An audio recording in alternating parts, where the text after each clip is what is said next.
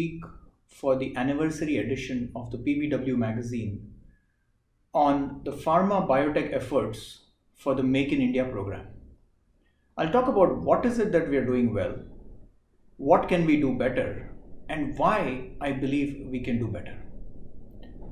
The Indian pharma biotech sector has been touted as being world number 3 in terms of production volumes and world number 10 in terms of value. I believe we can actually make this world number 3 even in terms of value. Today, every third pill that is eaten by a patient in the US comes from India. Every fourth pill consumed in the UK comes from India. India pharma exports in fiscal 20 were upwards of $20 billion. This gives the scale of what we are making in India today. Now, why are there more opportunities for us to make in India for the future? One, we have an increasing life expectancy. This is true not just in India, but around the world. Closer to home in India, we have a huge domestic market where the consumption has gone up because of the fact that there is better awareness of medicines as well as more disposable incomes that have being put to use. In addition, there is a patent cliff that the pharmaceutical industry is going through, making it an opportunity to introduce more and more generic drugs into the market. The patent cliff that we are right now going through is at the scale of about $250 billion that's coming off patent between 2018 and 2025. All of this is a Make in India opportunity for us.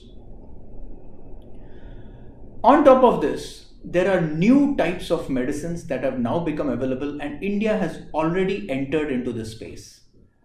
What I'm referring to here is biosimilars. In addition, I'm also referring to the newer types of vaccines, such as the polysaccharide vaccines.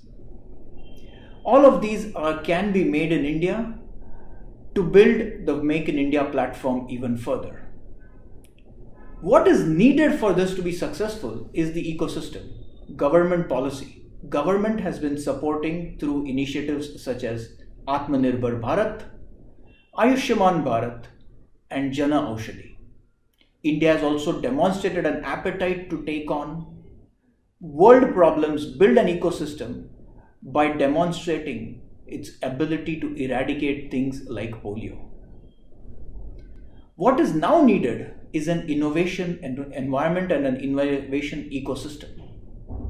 We at Syngene were able to use the COVID requirements and the COVID needs of the pandemic era to put innovation to use by developing an RT-PCR lab within a matter of weeks, getting it both NABL and ICMR accredited to start testing and providing services for the state of Karnataka.